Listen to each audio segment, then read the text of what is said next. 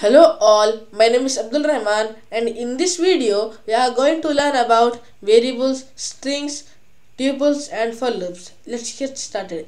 So I have opened my VS Code here and I have created some file known as test.py and now I have built this some variable. First of all we will talk about variables. What are variables? A Python variable is a reserved memory location to store values. So here as you can see here solar system is a variable. Why? Because this is the head of the variable and this is the content of the variable. Mercury whatever I have given is the variable. Okay.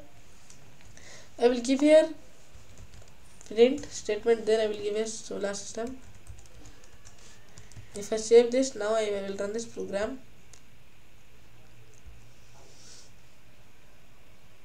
As you can see, Mercury, Venus, Earth, Mars, whatever I have given in the variable is showing here.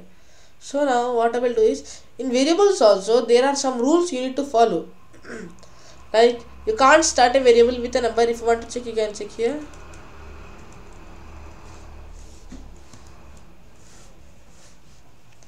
And I will give here some numbers. As you can see here only showing error. Now let's run this program and let's see what happens. 12 solar system is showing here some syntax error. So you can't start a variable with a number and you can't use a variable, you can't use a number as a variable. And if you want to check, we'll see, let's see here, and I will give here 30 is equal to some name. Okay,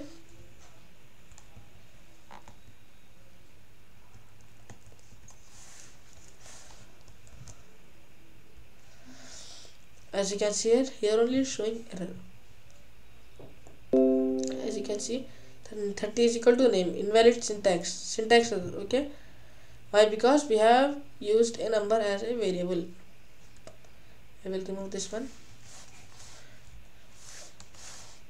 and let's print the statement.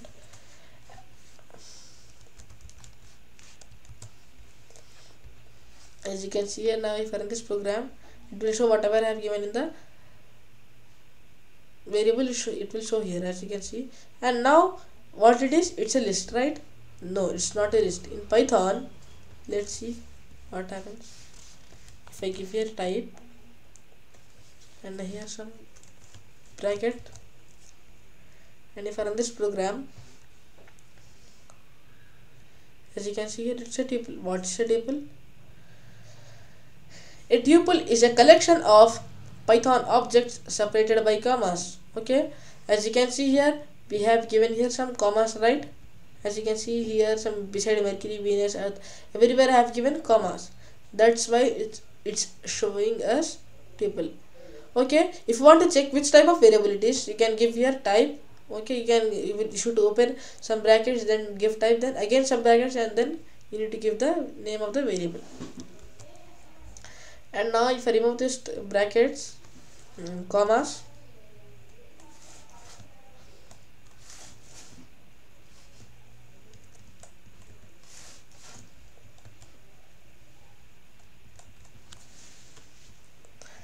remove this, all this one,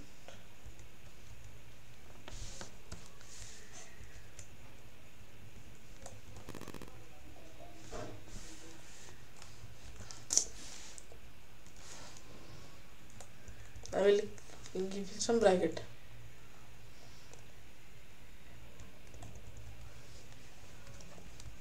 Okay, now if I run this program, as you can see here, it's showing a string. Now let's talk about string.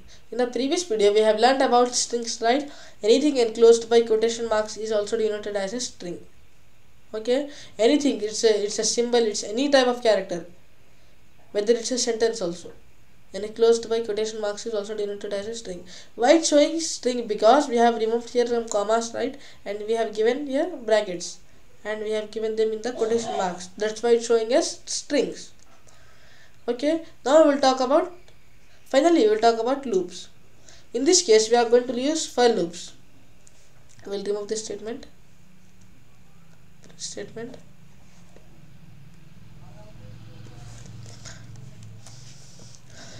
First of all, what is a for loop? A for loop is used for iterating a sequence many times. Okay, as you can see here, I will give you some for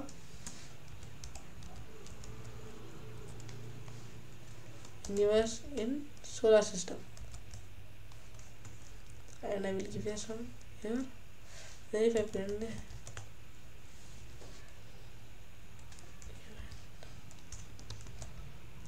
as you can see, if I run this program, let's see what happens.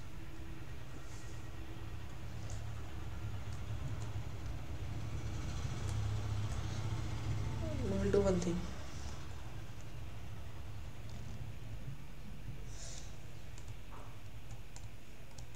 Here we will give you some commas,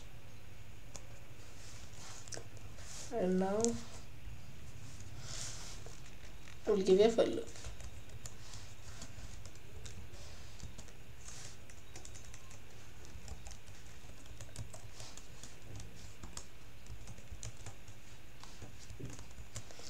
And if you print this universe,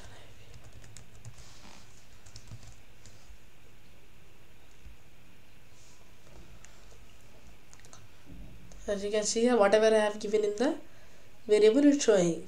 Okay,